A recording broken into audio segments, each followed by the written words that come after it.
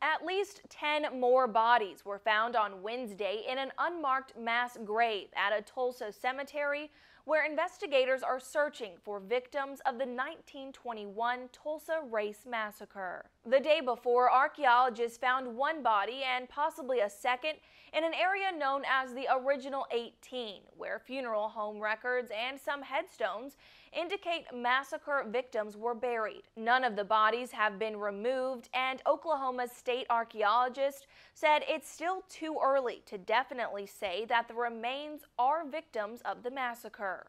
The archaeologist said what they found constitutes a mass grave.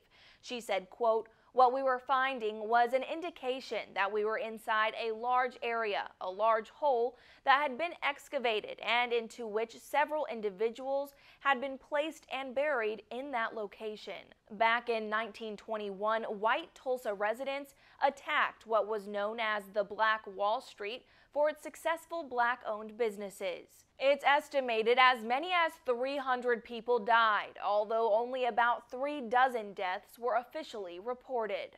For Newsy, I'm Johanna Grenaway.